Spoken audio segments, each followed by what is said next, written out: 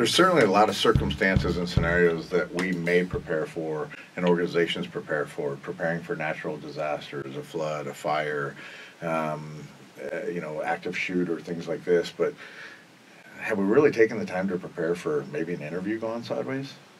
Yeah, I think sometimes we, especially experienced investigators, rely on their skills and they wing it, and they're not prepared for those types of things that happen. I think having the contingency plan in place with whether it's your HR partner or operations or whoever your decision maker is, what happens if I interview somebody and they get up and leave? What are we going to do?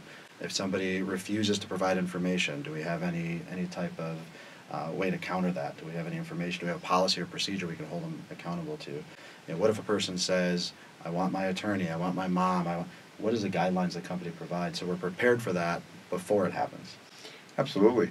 And even thinking outside of the interview, what about the fallout of really an interview that's gone really bad and the litigation that might come along with an investigative interview?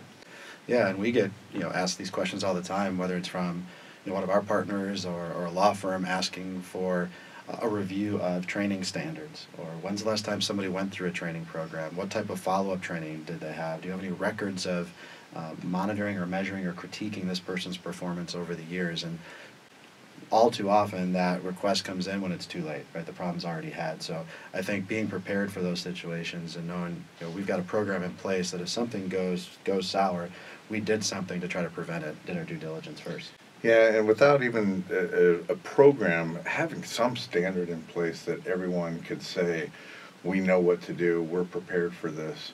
And again, not just preparing for the natural disasters, but let's prepare for things that could go wrong in that interview room as well. Yeah, probably the highest risk conversations you can have from an employer-employee relationship. Yeah.